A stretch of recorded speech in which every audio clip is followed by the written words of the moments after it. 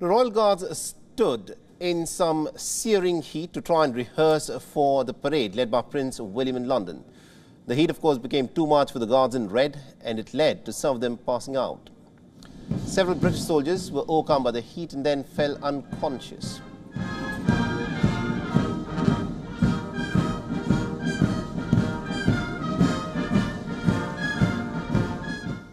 And some were also taken away by the medics, while some braved through the extremely hard conditions.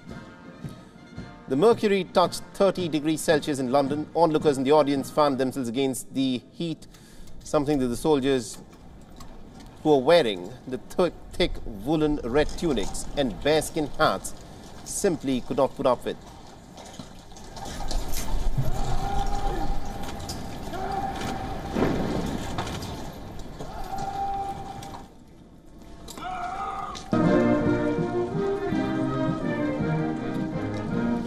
The military parade is, of course, known as the Colonel's Review. Parade is started with more than 1,400 soldiers of the Household Division and the King's Troop Royal Horse Artillery. They are reviewed by the heir to the throne, who is the Honorary Colonel of the Welsh Guards. The William tweeted later, appreciating the troops' efforts and dedication while also acknowledging the heat. Now, the event was a rehearsal for Trooping the Colour, which is an annual military parade that is held in the month of June to mark the monarch's official birthday. The newly appointed King Charles will oversee the ceremony on the 17th of June. The men in red are not just the guards of the Buckingham Palace, but also the first and foremost, the professional infantry soldiers.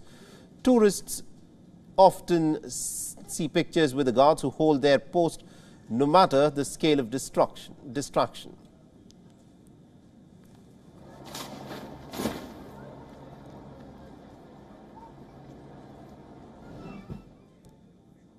WION is now available in your country. Download the app now and get all the news on the move.